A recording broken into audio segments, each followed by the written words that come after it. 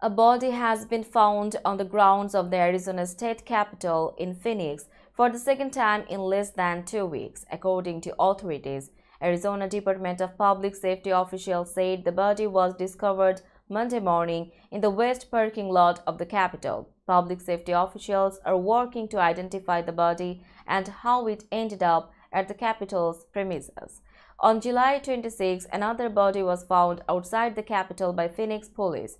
DPS, which has jurisdiction over state capitol property, is investigating that case as well. The identity of that individual as well as their cause of death hasn't yet been released. DPS didn't immediately return a call seeking information about the two cases.